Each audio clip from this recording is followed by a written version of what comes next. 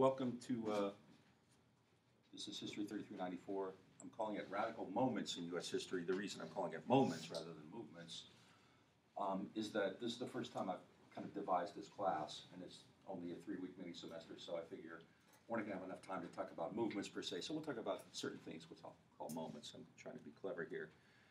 I'm hoping that based on what we do in this semester, I'm going to be able to turn this into a regular 15-week class. So this is kind of like I'm doing it on spec.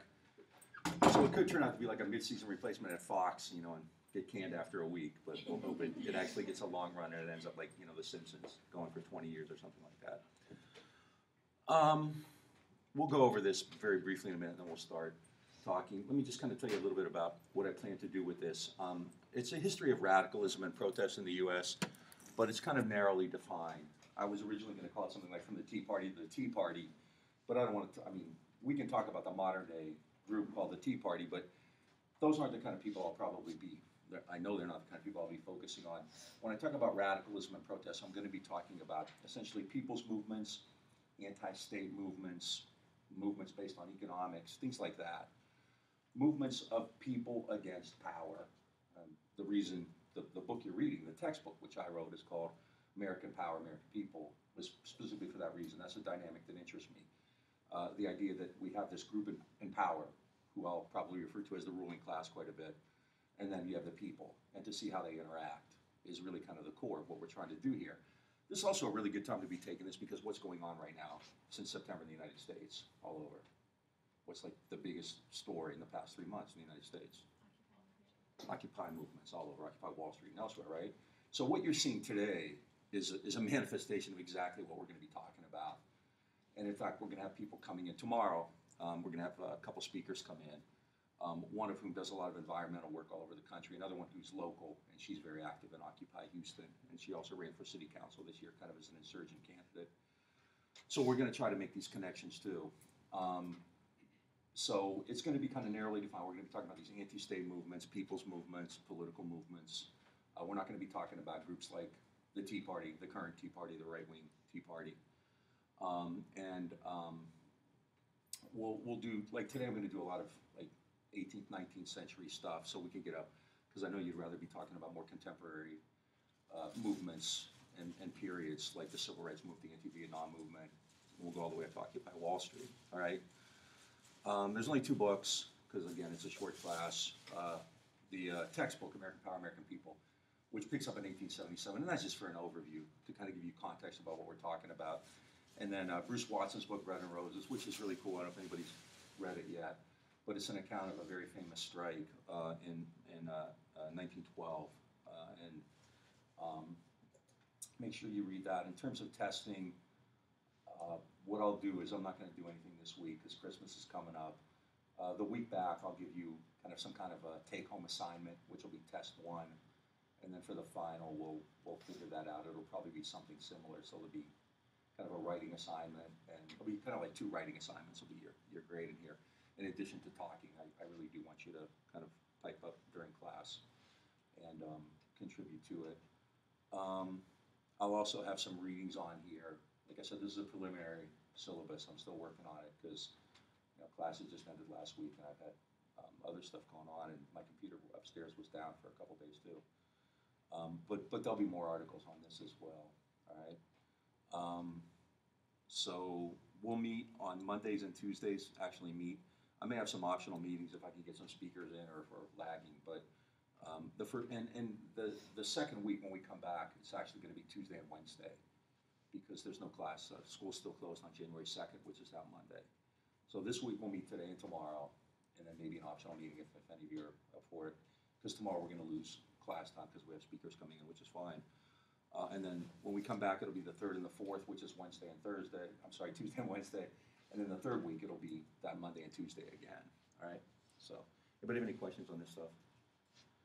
What I want to start doing then is just kind of give a general overview of kind of what I mean by radical history and where we're starting, where we're beginning. In the United States, we tend to kind of see things as occurring kind of in this linear pattern. We started at this particular point, and we had slaves, and women weren't allowed to vote, and Indians were treated badly, and we kind of move forward. Okay, so there's this linear pattern, And in general, and you see this in the political debate, there's recently been a huge debate with like the Republicans attacking Obama back and forth on American exceptionalism. Has anybody ever heard that phrase? What's American exceptionalism? America's an exceptional country. It's different than, it's kind of, Better than- it's immune from the laws that govern everybody else, right? This is exceptional. We do things differently. Now, so other countries, how do they evolve? How do they develop socially in other countries? What kind of things happen? Not here, of course, but other places. I mean, again, what's been happening all year, 2011, in the Middle East and elsewhere. You have revolutions, you have these oppressions, you have the state oppressing people, all right? In the narrative that we know, that we're taught for the most part, and especially the one that you get in the media from Fox News and CNN and the Houston Chronicle and the New York Times and everybody else, that's kind of, the U.S. has kind of been immune to that. We don't have that history. In the United States, things have just kind of happened in this linear fashion. We had problems, but we faced them, we confronted them, we overcame them, and everything's fine now. Within that is lost this whole idea of struggle, you know, and what people have done to challenge the power of those folks who were in charge. Even when I mean, you know, at times we hear about it. Probably the best known example would be like the Civil Rights Movement of the 1960s. Everybody's aware of that. Everybody's aware of that. Everybody knows who Martin Luther King is, right?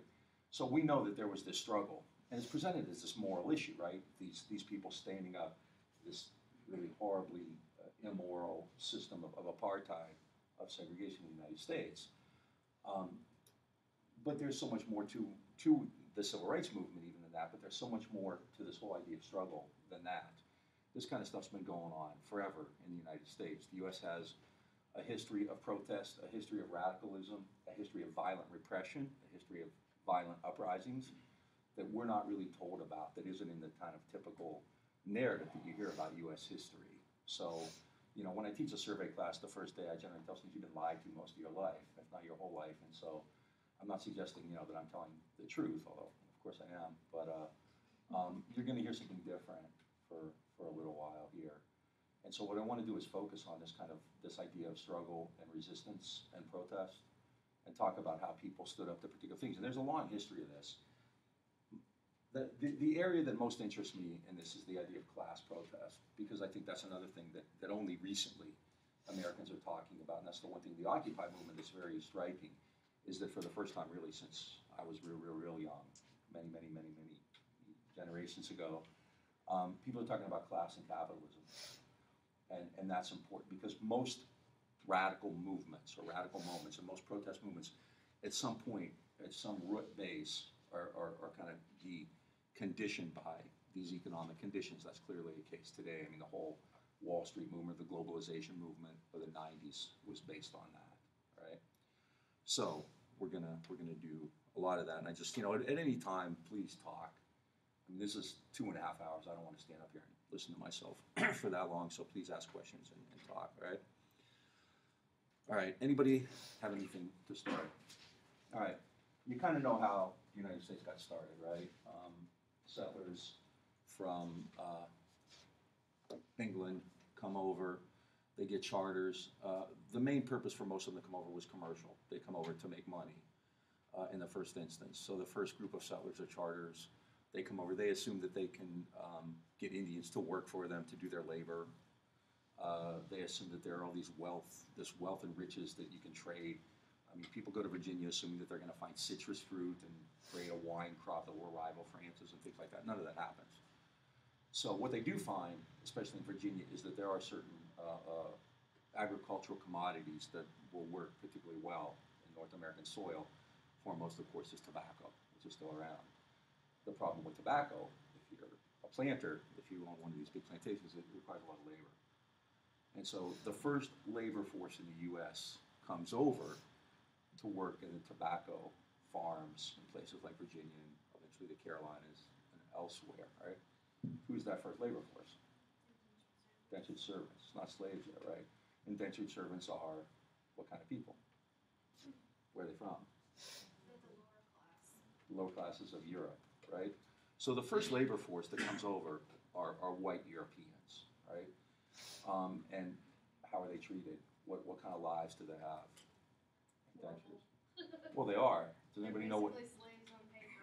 It's very similar. Does anybody know what an indentured servant actually is, what a term of indenture is? Yeah, basically, you owe a certain amount of debt, you have to work a certain number of years. Yeah. And when that term is up, you basically get your. You sign a contract of indenture, which is generally about 7 years, but within that period, the person who essentially owns you, the farm owner, the planter, can add to that. Well, first of all, most people don't make it 7 years. Most people die before that. There's a wicked mortality rate. There's disease, and people aren't used to the climates and things like that. So a lot of folks, vast majority, not the vast majority never get freed. I don't know how many people die, but it's a significant mortality rate. In addition to that, what they can do is keep adding to your term. So by the end of the indenture, only about 5% of indentures ever actually, they're supposed to get free and get land. That rarely happens. Like 95% don't. They either remain indentures or they'll die. In fact, indentured servants are going to be the reason for one of the first uprisings we talk about, Bacon's Rebellion. That has a lot to do with indentures. So in a lot of these colonies, then you start to have these white Europeans come over under contracts of indenture. Their lives, their daily lives really aren't that dissimilar to slaves. And they're actually, in many places, especially in farms, slaves and indentures live together. They work together. They live the exact same kinds of lives. There's a great deal of fraternalization between them. You have a lot of marriages. You have children, a lot of mixed-race children between slaves and indentures. So that's not unusual. The first slaves come over just a bit later. And to some degree, one of the reasons that slavery becomes so popular is that indentures become less reliable. They start to cause too much trouble. Basically, they're not obedient enough. The first slaves come over in 1619. There's an economic basis for that. You need labor.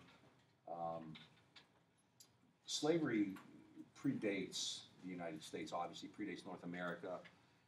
Actually, the word slave comes from Slav. Slavery had no racial identity. In North America, slavery was African-oriented. Slaves came from Africa.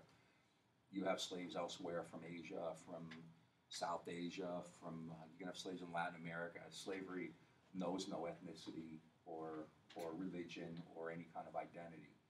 So in North America, slavery emerged out of Africa because the Dutch and the British and all these other major powers were deeply involved in Africa, and they had made alliances with certain African states who would then capture other Africans and sell them into slavery. And so you have this massive system. Slavery is also kind of, at the beginning, one of the linchpins of a pre-capitalist system. At times you're going to probably think, oh my God, I signed up for econ class, but we're going to talk a little bit about that. What I'm talking about here isn't capitalism yet. This is it's a merchant capitalist system or a mercantilist system. And under this mercantilist system, states exist to enrich themselves at the expense of others. And one way to do that is to acquire colonies, which is why why Britain settles North America. And in doing this, you send over these people, like the people that go to Virginia, who establish these plantations. So these protests then, and this is going to be a key theme, these protests then are going to have often two targets. One is going to be the people who are oppressing them immediately, the planter, the boss, whoever. The other is often going to be, until the 1770s, the crown. Right?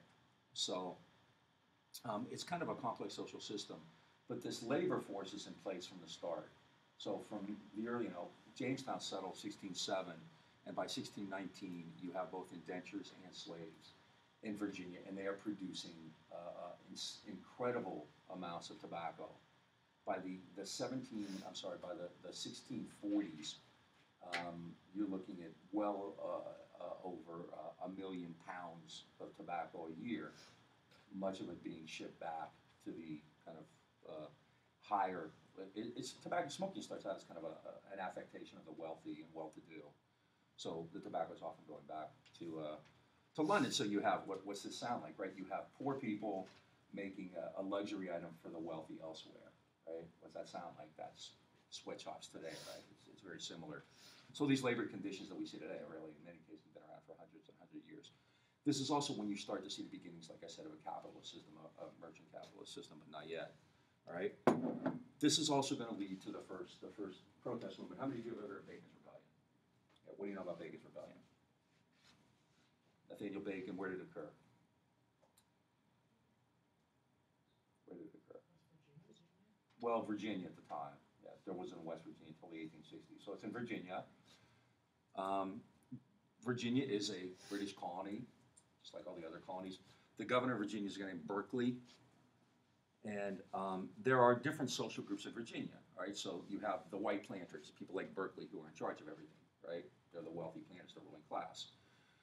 The planters in Virginia, now keep in mind too, when I talk about this elite or this ruling class, it's not just people who run the state or run the colony. They're the same people who run the colony, the same people who have all the economic power. So we're not really going to differentiate between economic and political groups or economic and political power because they're the same. So in Virginia, the people who come over and establish these big plantations also run and have seats in the legislature. They're judges, they control the courts. They run every aspect of life in Virginia. So they control the economy, they control the governor's house, they control the legislature, they control the courts. You know, if you want cable, you have to go to them, that kind of thing. DMV, everything, right? So, and it's a fairly small group.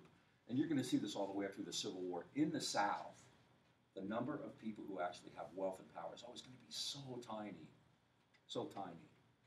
And most white people in the South aren't going to have access to power or wealth either. So you have a very small elite. And so the issue, I mean, it's like I said, it's complex, especially when you deal with something like slavery. Slavery is very easy to see, and it obviously is a black-white issue, right? But within that, there's also this kind of issue of labor, and there are going to be slave uprisings, and we'll talk about them briefly. And you have to kind of see these within those two contexts. So you can't just look at everything kind of in a linear way, right? So in Virginia, then you have the white planter elite, you have white indentured servants, you have slaves, and then what's the other group we haven't mentioned yet, but they've already been there. Who's already in Virginia? Indians, right? Who obviously predate the Europeans. Indians are important because they do purchase some goods from the colonial elite, but more importantly, the Indians are traders, especially in things like furs, right? Deer skins and beaver and things like that. So the governor Berkeley actually is on pretty good terms with the Indians of Virginia through trading and so forth. Indians tend to live in the exterior, in the kind of western parts of the state, not in the cities, obviously. And most of the elite, when they come to the colonies, what part do they settle generally? When these people come over, they settle what part? The coast. All right. So they're in the eastern part, on the eastern seaboard, right? Others tend to be more in the, kind of not in the exterior. I'm sorry, in the interior. So you have Indians and white farmers are often out there too. White farmers and Indians, when they get close to each other, what's generally likely to happen? What's going to happen? Conflict over land. All right. When this happens, all right, who does Berkeley support? Who does Berkeley defend? No, he defends the Indians because he's trading with them. These aren't wealthy white people. These are white farmers. These are kind of people who would be called poor white trash. And remember, names like poor white trash and cracker and redneck, those were invented by white Southern elite to talk about poor whites. So the kind of Beverly Hillbilly type people, were actually derided, insulted by people from the top down. So Berkeley actually supports and takes sides with the Indians. Nathaniel Bacon was a smallish landholder, I believe, who wanted some kind of commission in the state, wanted to become some kind of officer of the state. And Berkeley wouldn't give it to him. So who does Bacon go to rally support? He goes to the indentures and the slaves together. So what you have is a movement that crosses racial lines based on class. So Bacon actually takes up arms against the state. There is a physical, violent confrontation. Now, a lot of textbooks used to say this was a sneak preview for the American War for Independence. Yeah, no. I mean, there's a strong class element. There's an anti-British element to it, in that Bacon and his group opposed Berkeley and the British administration, the British administrators in Virginia. But it's actually a very radical class-oriented movement, because who was on Bacon's who's in Bacon's group, who's in Bacon's army? Slaves and indentures and poor white farmers against the state, the militia, which is paid for by the state, and then the Indians. All right. So this is what I mean. You know, yeah, Tommy. So there was black and white slaves in the rebellion? Black slaves and white indentures. Yeah, absolutely. They're on the same side. Right. And you know, when the War for Independence comes, the British are actually going to reach out to slaves and offer them freedom if they join the British against the American colonists in the 1770s too. So, I mean, there's this, the point here is that there's this texture of class politics, of class and power that takes over. And to look at this as kind of, you know, the Americans versus the British, which is the way high school and, well, all kinds of textbooks have always taught it, is actually incorrect, and it's incomplete. So it's much more complex than that. So the point here is that people see themselves as a class, they act as a class, they have a consciousness, and they're willing to take up even arms in this case. We hear a lot today about how everyone, this kind of when I start, you know, we have this narrative, this linear narrative, everything works out. And as part of that, we have this idea that everybody's kind of middle class, everybody's doing well. It's kind of a lottery system, you know. Even if you're not doing well, you're one step away from winning the lottery, and you already have the money spent, you know what you're going to do with it, all right? Well, in fact, again, that's not the case, because people always understood they were part of a class. You have this class system from the beginning in the United States. Now, class, you know, I don't want to start talking theory or anything. In a sense, class emerges with capitalism. And that's generally based on industrialization. But there are clearly distinct classes or castes, and there's no question about that. And what I think is even more important is people recognize that. If you're an indentured servant, you don't need to read some book of theory to know that you're different and you don't have the same opportunities and the same wealth. Your lives are distinctly different from the people who own the farm, or the overseers, the people who run the farm, right? You know, so there's a clear understanding. And in Bacon's Rebellion, you see that people acted as a class. They knew they were a class. The indentures did, the slaves did, the farmers in the western part of the state did, and clearly Berkeley and the people he paid for, and the militia. And now, of course, what's the irony of that? What kind of people are in the militia? Is it a bunch of rich dandies, you know, a bunch of rich gentlemen who take off their morning coats and doff a military uniform and they go out there? What kind of people are in the militia? Working, they're poor people, right? Yet, who are they fighting against? The same people, right? So what the state is able to do is to get people from that particular social class and give them a different position, right? This is something, I mean, this is a big issue today. If you follow the Occupy movement, how to deal with police, right? If your slogan is "We are the 99%," then cops are part of that 99%, right? But what are the police there to do? Are they there to help the protesters? What are they there to do? They're there to pepper spray them, right? That's what I should do. If you guys get out of hand, I'm getting some pepper spray, all right? It's like Walmart on Black Friday, right? Which could be the new protest move of the 21st century, right? Cheap consumerism. But, so what you have then is this kind of complex system. People understand their place in it. They don't need to be told. You don't need to be told, you know, you're a slave, you're below me, you're indentured, you're never going to be free. You're poor white trash. Go back to,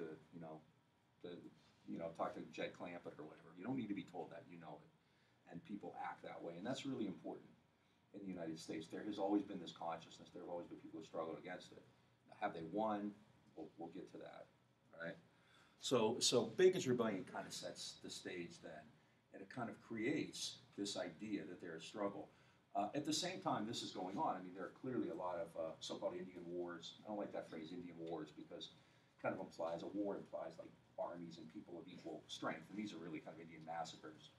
But you see that going on as well. Now, when I was putting this together, I kind of debated how much or whether even I would talk about things like slave uprisings and Indian wars or Indian conflicts, because these are anti-state movements, but they're not exactly politicized. I mean, slaves come over, they're kidnapped for God's sakes. They're taken against their will. They're put in these oppressive conditions. So you do have slave uprisings. Indian wars, people are stealing their land. I mean, it's not like Indians presented a radical alternative, not really a class-based system or anything like that. But there's clearly conflict going on. I mean, the Pequot Wars, have you ever heard of the Pequot Wars? Connecticut and Rhode Island. I mean, just brutal. The Puritans wanted this land. It would be like Connecticut and Rhode Island today. And they just simply went in and slaughtered all the Pequot, and they purposely waited till the Pequot men were away from the village, and they went in and slaughtered the women and children, and they boasted about it. William Bradford, the governor in the History of the Plymouth Plantation, talks about, you know, how they were frying in the fire, and the blood of the ones that they had stabbed was putting the fire out, and he's boasting about it, right? Now, if somebody today did that, if somebody today went into a village and killed all the children and the women, what would we call that person? Crimes against humanity. Or what would be the phrase of the day, though? I mean, we would call that person a, you know, what do you do when you kill innocent civilians? You're a terrorist, right? Yeah. So there are these terror tactics, which are being used by the elite, right? And that's just something to think about. Does simply standing up to the ruling class make this a radical movement? Does this create kind of a radical protest movement? I mean, if the Indians reject this seizure of land, does that make them kind of this protest move? Do slaves who rebel or try to escape and flee, run away, have enough of Nat Turner? Is that kind of political radicalism? Or is it kind of depoliticized? I mean, it's obviously political, but that's something we're going to have to talk about too. So Bacon's rebellion is occurring around the same time these Native American movements, these uprisings like the Pequot War and things are occurring too. But Bacon is really the first large-scale action you see that takes on these particular characteristics. It's class-based. There's a group of people, and this is going to be real important. In the U.S., you don't often see these movements which cross racial and ethnic lines. Like one of the best known movements, probably I would argue that the strongest, I don't know if it's on there yet, is the populist. You've all heard of the populist. One of the strengths of the populist when they got started was it was a cross-racial movement, black and white farmers together. The populists ditched black farmers, and you know, it became just a whites-only movement. So what you see in Bacon is actually quite different. And you see this in a lot of these uprisings. One of the things that's striking is racial politics actually is essentially created in the United States. There's nothing in people's DNA that said, you know, we're black, you know, I'm black, you're white, we can't work together, I'm white, you're black, we can't work together. And in fact, like I said, on a lot of these farms, indentures and slaves worked in the exact same conditions, you know, based on their daily lives. There was no way that you could tell them apart, right, the way they actually lived. So because of that, then you have significant levels of interaction. You have people marrying, people having children, and so forth. And that actually scares the hell out of the colonial elite because, you know, in terms of sheer numbers, you know, if you take all the all the slaves and all the indentures and you add them all together, they overwhelmingly have more than the planter elite, the white elite. And so the states, the colonies, begin to create laws in order to separate people. They essentially invent racism as a way to keep people separated because racism is the kind of cure for class solidarity. I mean, if you all have more in common with each other than you do with, you know, zillionaires, right? So if I'm an oppressive professor, you could all join together, right, and get rid of me, you know, have a coup, throw me out and bring in, I don't know, whoever. But if I can separate you somehow and take one group and give you a favored status, then that changes everything, and that's what happens in the colony. So racism becomes the way to do this. So certain blacks are used to go chase down the Indians, right? They're put in the army, the militia, to chase down the Indians. Certain Indians are paid by the state to return runaway slaves. Slaves who ran away tried to make it to Indian country. There was this natural sympathy, you know, against white supremacy. Whites especially were told, you're better, so we're going to take care of you. There's a great Bob Dylan song, Only a Pawn in Their Game. Anybody Dylan fan in here? We'll listen to some Dylan at the end. Probably play this, actually. I know you are. But it's about the death of Medgar Evers. And it's the great line Dylan says, the South politician preaches to the poor white man, you got more than the blacks, don't complain. You're better than him, you were born with white skin, they explain. It's brilliant because Dylan shows how they're using essentially race as a wedge to continue to have power, not just over blacks, but over poor whites too. I mean, Southern elite don't care about poor whites. They're viciously racist against blacks, but it's not like they like poor whites either, but they use them. And that's what happens in the colonies. And Bacon really is a reason. Bacon scares the hell out of the colonial elite because they see indentures and slaves and white farmers all working together on the same side because they had one thing in common, which was this kind of lack of power and wealth and access to power and wealth. And if that continues, this whole experiment is really up for grabs in the colonies. You know, you need more than anything else, you need obedience. And everybody who writes about that, including people who are kind of part of the great liberal pantheon of founders, understood that. If you read John Adams, Thomas Paine, Jefferson, all of these folks were very clear that democracy was something to be feared. The people should be, that you had to be careful. The people were passionate. They didn't think well. I mean, it was kind of the stereotype that a lot of these guys would have of women. Women are passionate, they're irrational, they don't think well. Basically, that was projected on all workers. Workers were often called mechanics, not necessarily because they were mechanics, because they work with their hands. So the phrase you would often see is mechanics, all right? And mechanics were dangerous because they weren't smart and they acted passionately or emotionally. And so most of the founders feared that that would be the biggest deterrent to creating a major power, an industrial power in the U.S. So above all, you needed an obedient workforce. Benjamin Franklin, Jefferson, Adams, Madison, all of them were really explicit about this. Democracy is too dangerous, it's too risky, it's unpredictable. You know, people, will get big ideas in their head. We need obedience. We need a deferential, obedient workforce. And the United States, more than most places, I think, has had that history. One of the questions that I hope we can play with is, why has there never been any real radicalism in the U.S.? You know, we've never had a socialist party that really had any meaning. There's no Labor Party.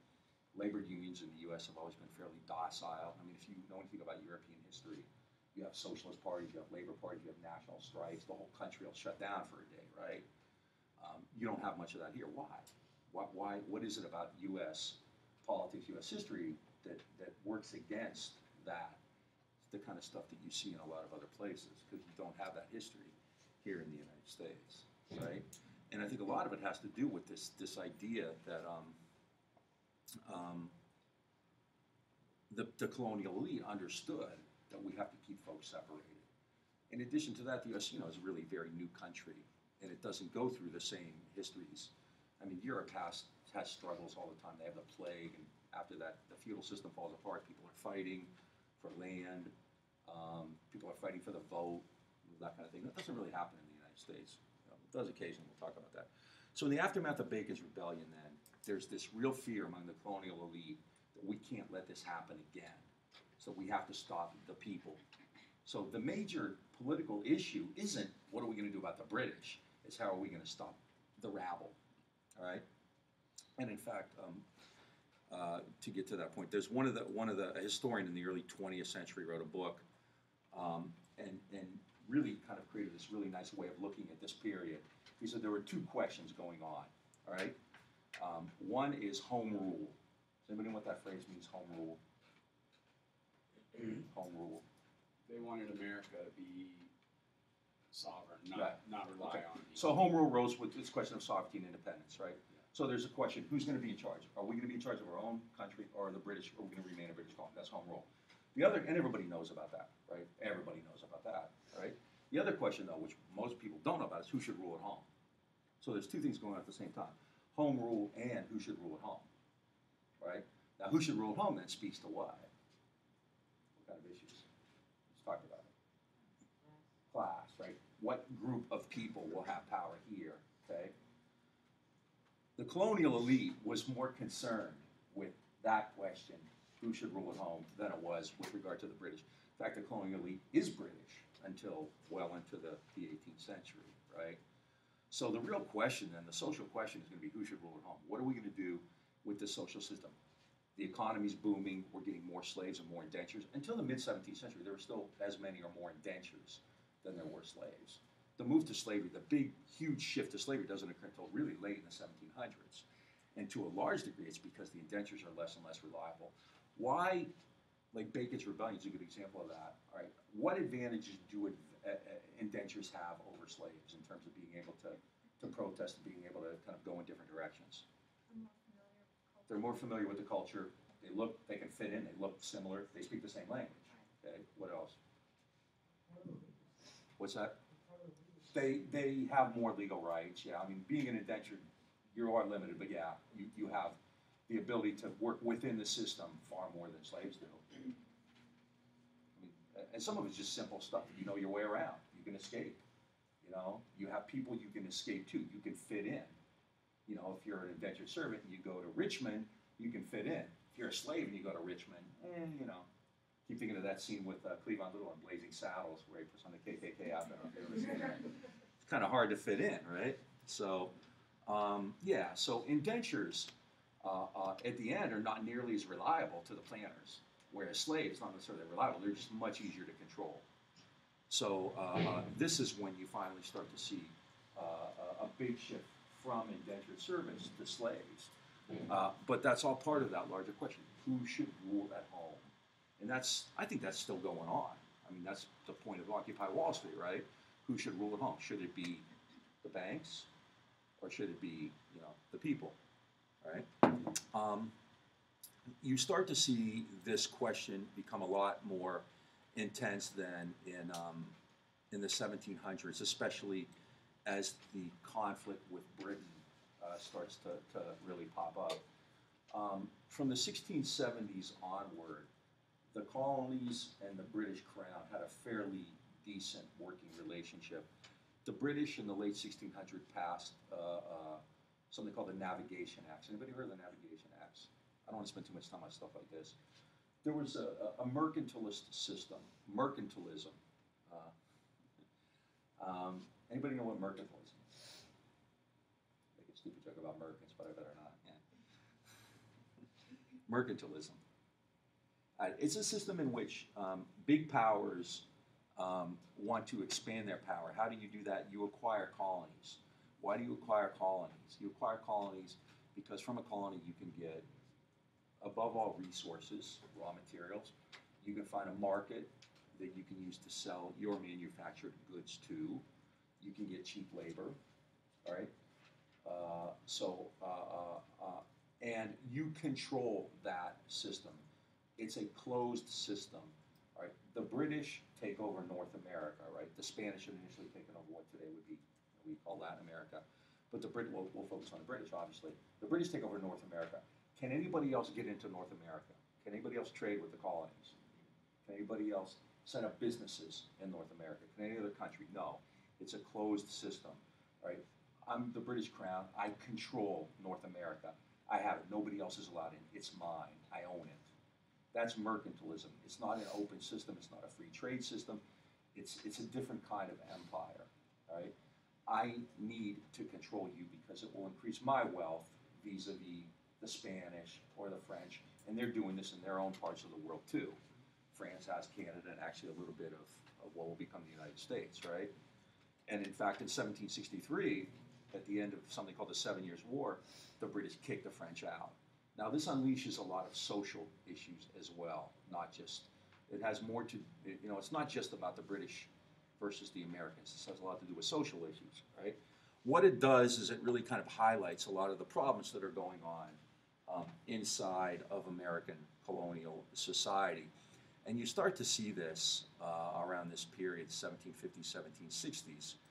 You start to see, much like Bacon's Rebellion, more and more people complaining and taking up arms against their own colonial government. So what you do is you see an intensification of class issues, class struggles, class conflicts, and even class violence. All right, a few examples which are very similar to Bacon's Rebellion. In Pennsylvania, and most of these are really identical. In Bacon's Rebellion, the colonial elite was in Eastern Virginia on the seaboard, and then Bacon's followers and the farmers tended to be more in the interior, right? The Paxtons were farmers in Western Pennsylvania. Now, where's the headquarters? The capital of Pennsylvania is where? Where would it have been in colonial times? What's the big city in Pennsylvania? Philly. And does anybody know where Philly is? Where's Philly in terms of? Coast. from the coast, right? And Philly has, Philadelphia is important. It has two major economic roles to play, commerce, trade, of course, and banking. Actually, Philly, even before Wall Street, before New York, was kind of the banking center of the United States. So within Philadelphia, then you have a really wealthy elite of people who trade and people who bank, right? And people who work in those industries tend to do fairly well. But you have a lot of whites, poor whites who are just farmers and they're in the interior. And the further away from the city you live, the more likely you are to encounter what kind of people in the interior? Indians. And again, Indians and whites don't get along, right?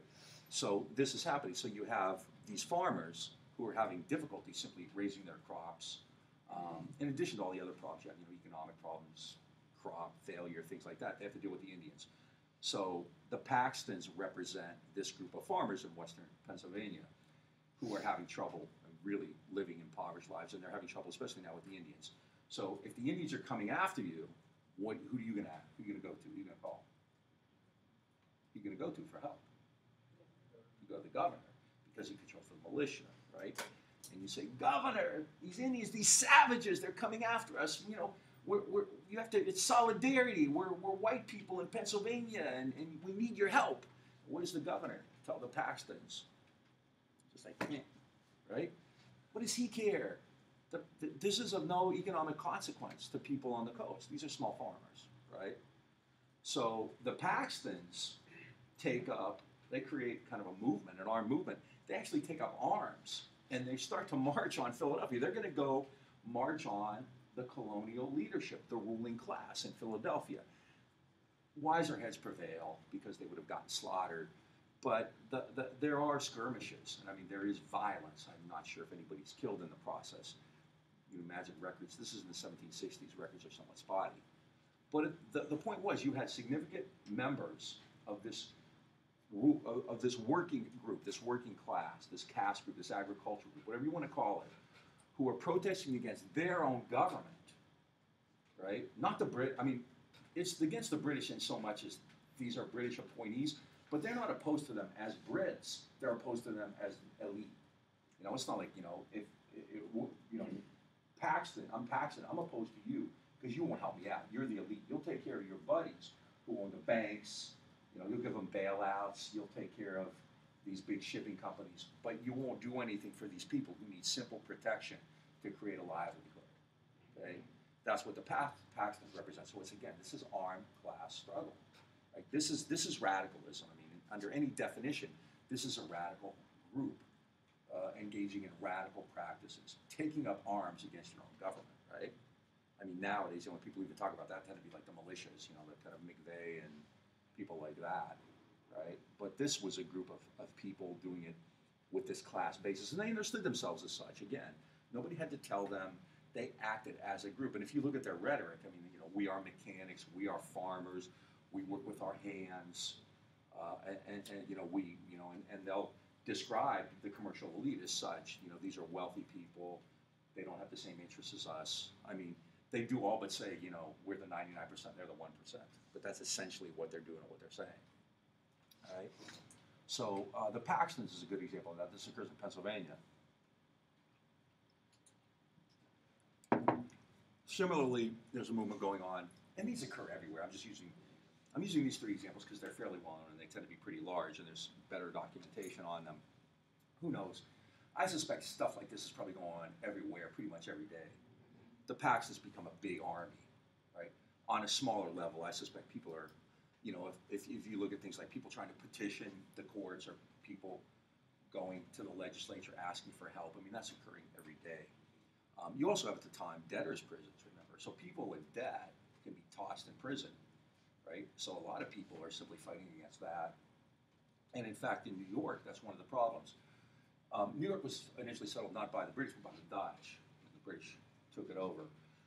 New York's a big state, but the land in New York was given to 30 different families by the governor. There were land grants. So you have about 30 families, a very small group of people who own pretty much most of the land in New York, right? So who's going to work that land? Indentured slaves and not slaves, it's the North tenants. So a lot of people need jobs, so they rent land, right? So you go and you rent land. Well, this is always going to be a problem because oftentimes you can't make enough from what you produce to pay your rents. That's very common for all the typical reasons. You have weather problems, you have market problems, and most people are subsistence farmers too. It's not like you're really producing goods for a market. I mean, if I'm a farmer, I'm essentially going to grow what I need from my family. If there's some left over, I can go down to, you know, the Heights on Saturday morning and sell it to all the liberals and next to the, you know, tie-dye and the jewelry. But for the most part, I'm gonna, like, whatever I produce is for subsistence. And so there's not a lot left over in order to make money to pay your rents. And so you'll have the whole family. That's the other thing too, is this idea that, you know, of women working. Women didn't work. Women always worked. Women took in laundry, women took in boarders, women babysat, kids worked. I mean, if Newt Gingrich has his way, they'll start working again, right? Children worked. It's not an industrial area yet, but I mean, kids worked. I mean, everybody chips in to make whatever they can in order to simply pay rents and buy food and things like that, right? So now the people who own the land then, who are the landlords, also control what? What do you think? They not just own all the land, but what else do they do in New York? What's that?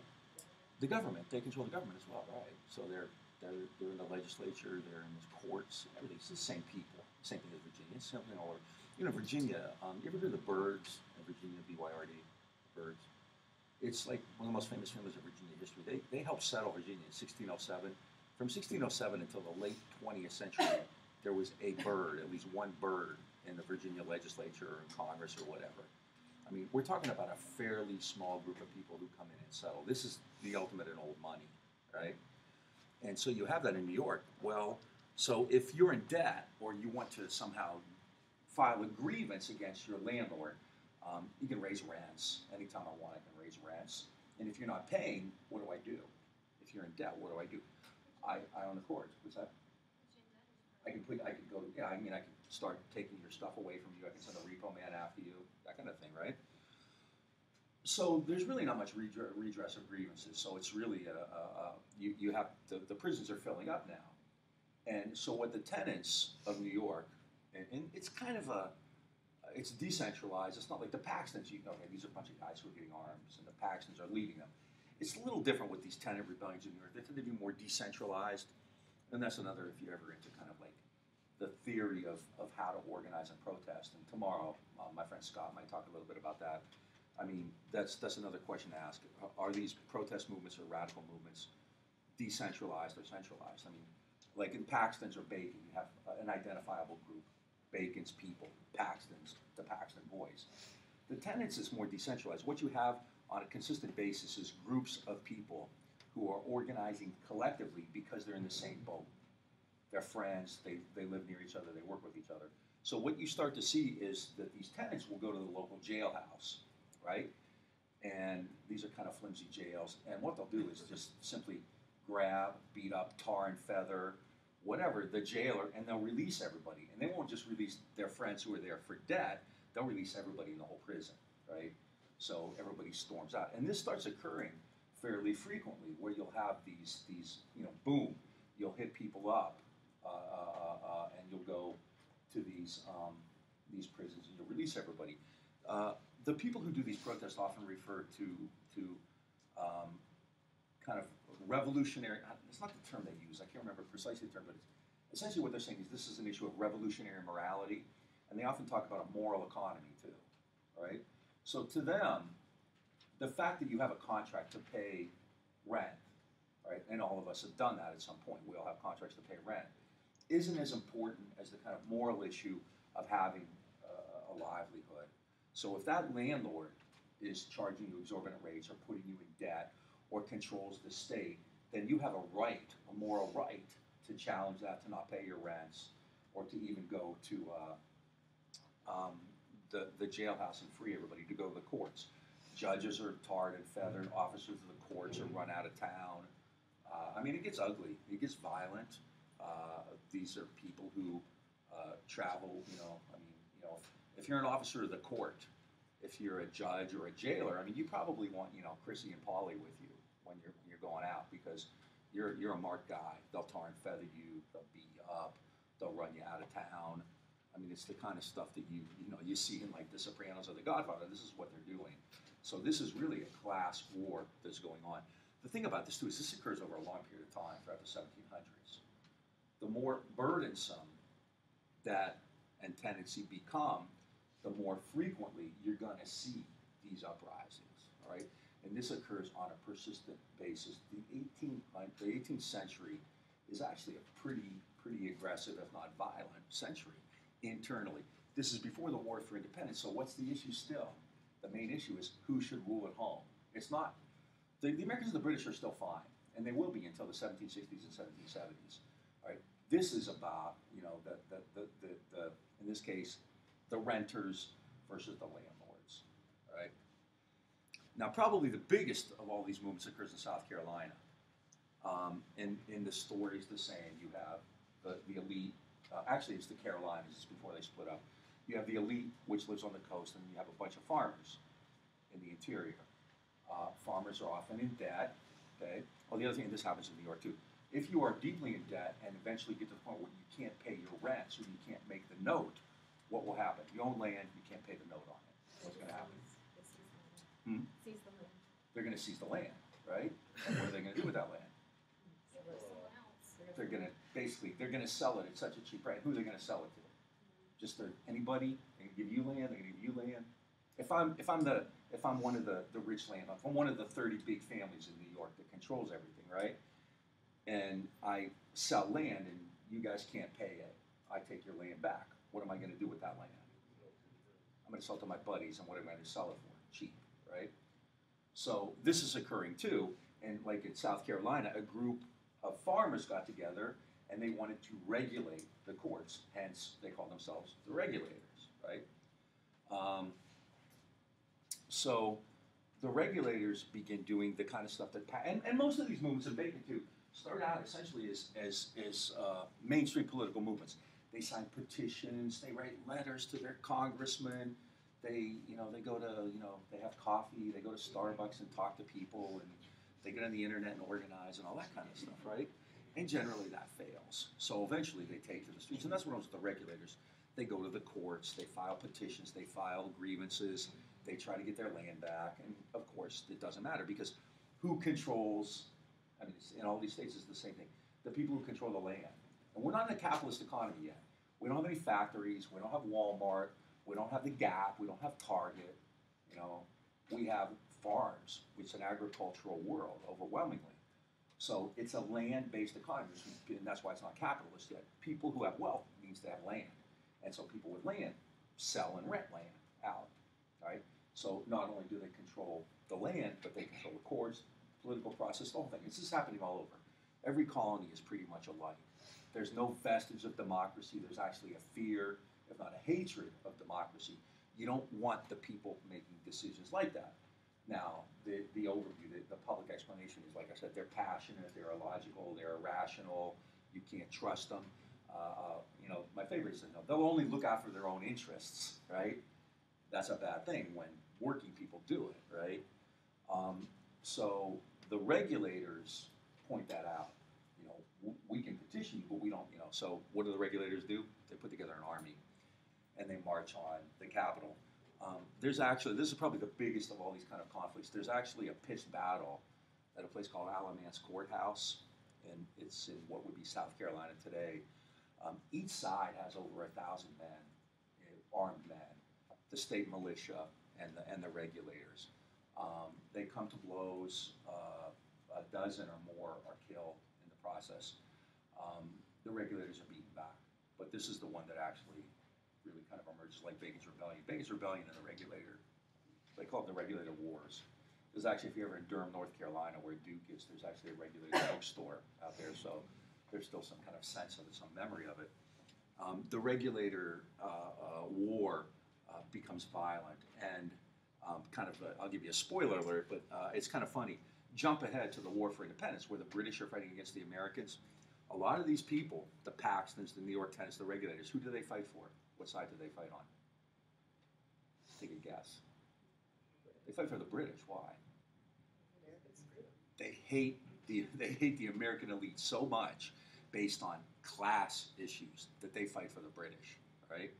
That's how deeply this was imbued. There's this strong legacy of that. All right, and this raises that whole issue then: who should rule at home? There's an article in there. It's about New York, and you should read it. But this is really a crucial issue: who should rule at home? What kind of society are we going to have? Increasingly, in the same period, this is going on, the Paxtons, the Tenants, and Regulators, the American-British rivalry intensifies. In 1763, at the end of the 7 Years' War, the British kicked the French out of North America. The war, however, was really costly. I mean, in terms of like, if you would convert it to today's money, it would be many, many, many billions of dollars, right? We know how wars are costly. We're seeing that right now, right, with Afghanistan and Iraq and all these other interventions. So the British have to somehow pay for these wars, right? They're deeply in debt. In British minds, and they're not really wrong, they fought these wars for the benefit of the Americans, because getting rid of the French generally were on what would be considered at the time the West. Ohio, Indiana, that's the West, right? The Indians are gone now. What does that mean for Americans? Think about the map. The Indians are gone. Expansion. You can move. You know, all right? So who's really benefiting from the French and Indian War, from the 7 Years' War? The colonists are, right? But what did they do during the war? I mean, George Washington commanded a unit. But for the most part, what did Americans do during that French war against the British, the 7 Years' War, the French Indian War, whatever you want to call it? They kind of sat out, or actually, traders did quite well, because during war, you trade with everybody and you boost prices, right? So the British were kind of upset. They're like, you guys didn't do anything, and you're benefiting from it. So how does Britain decide to address that issue? Their taxes. So you start to institute taxes now, and this is when you have the Tea Act and the Sugar Act and all that kind of stuff, right? Where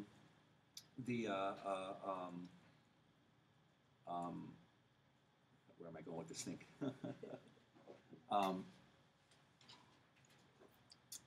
The taxes themselves are really actually not onerous. Most of the taxes basically are established to undercut smugglers. You know the argument like today for decriminalizing marijuana? That's essentially what the British are doing.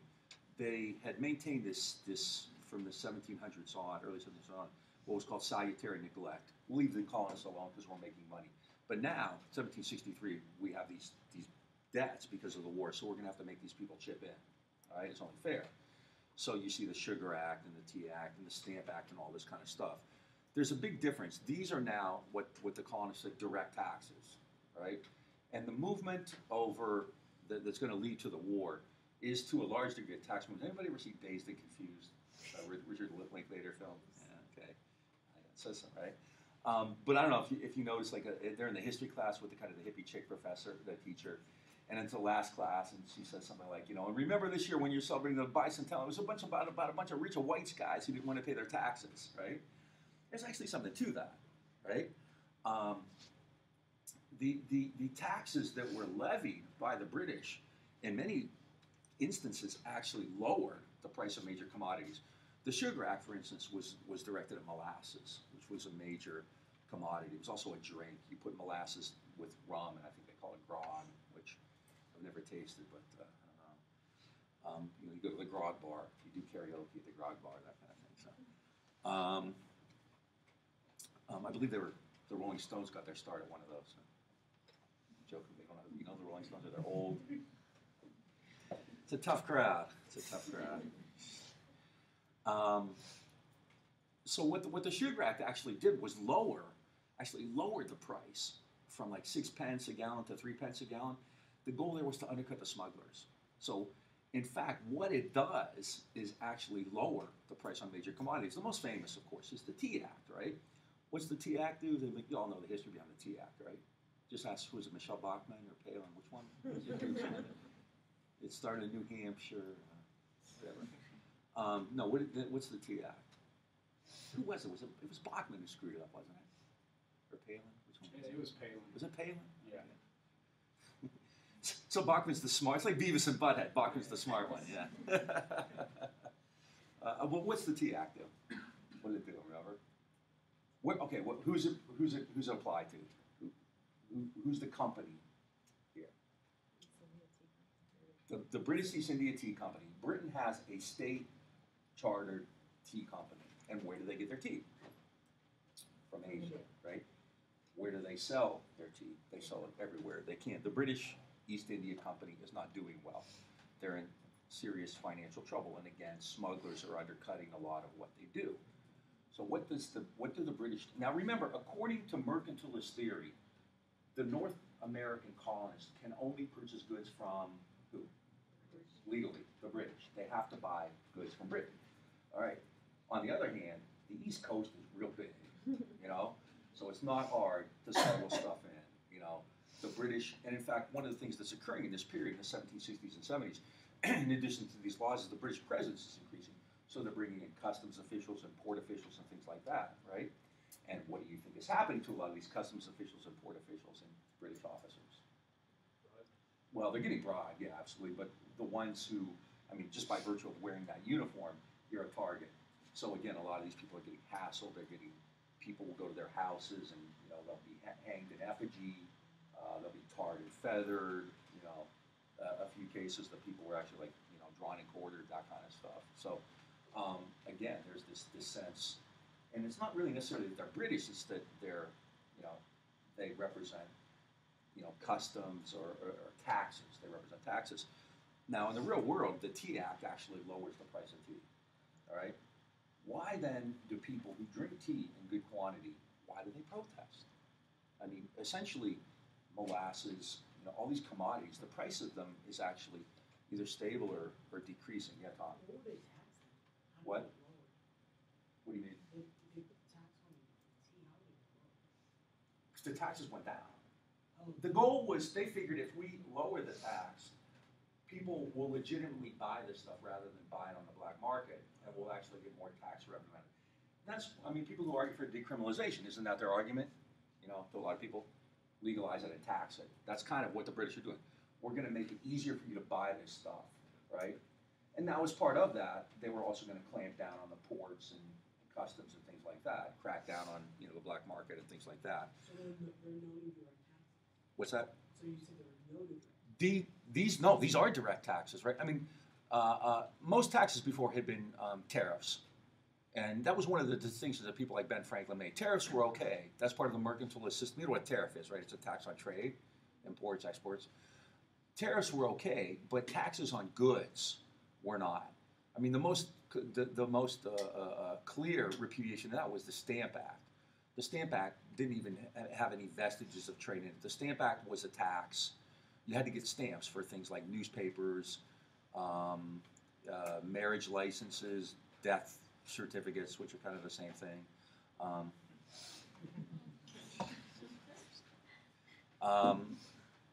Playing cards, you know, magazines, all kinds of stuff like that. So you had to pay extra just for that, and that was really. I mean, you probably had actually until the Tea Act, the Stamp Act protests were the strongest, and all of these engender protests, right? But the question is why? Why? I mean, if the British laws aren't really damaging you, how do you convince people to go out in the streets and protest or tar and feather a tax collector? Yeah. It's taking control away from them. Yeah, I mean, the elite, the elite sees this as an issue of power. All right, we don't want the British coming in any longer and making these laws. It's now time for this native-born North American elite to take over. But I have to convince all you people it's in your interest. And this is one thing that's often done. This is where people like Thomas Paine are really important, because what they do is they create this noble purpose, right? Instead of saying, yeah, you know, the British are giving you cheap tea. Well, it doesn't make them sound that bad. I mean, if you look at, you know, look at the rhetoric about King George. He's a tyrant. He's a dictator. You know, if you look at tyrants and dictators throughout history, the British don't really fit that model. And I'm not in any way defending imperialism or any of that kind of stuff. The point is, if you look at what the British were doing in the 1760s and 70s, it fit very, very clearly within the parameters of mercantilism And in no way was it oppressive. I mean, for the most part, you know, there are political prisoners. There are a few. The people generally move around freely. You know, they can. You know, it's not North Korea. You know, it's a fairly. It's not really different. You know, people can do what they want. They can go to work. You know, most of them don't have any feel of the British presence. It's just not really there.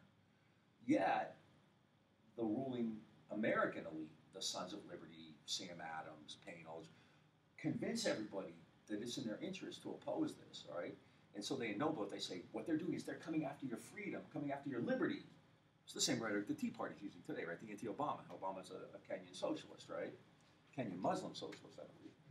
So, you know, he's coming after your freedom, right? It's real hard to go to Wall Street and say Obama's been bad to you. He's the best president Wall Street could imagine, right? So what do? You have to kind of play up these other issues, and this is what the Sons of Liberty and these groups do. They say the British are trying to take over. One word they often use is enslavement. The British are trying to enslave you. How do they use that phrase? What does slavery mean? Taxing you without your consent is slavery. If they tax you, remember, what is it? Taxation without representation is tyranny, right?